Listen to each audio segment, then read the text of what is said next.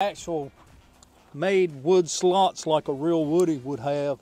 Bill did an excellent job in his woodwork. I wished I had half his talent when it came to wood. That's amazing. And you said he was a barber? He was a barber by trade. That's crazy. And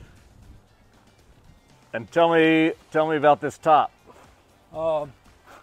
It had an old vinyl seat top on it that was starting to look pretty rough when I got it back, so I had the upholstery shop up here in Murrells Inlet do me a convertible top. It's called a Carson's top, if anybody remembers the old Carson material tops. It is waterproof. It can sit out in the rain. It won't soak up the rain. The rain just runs right off of it.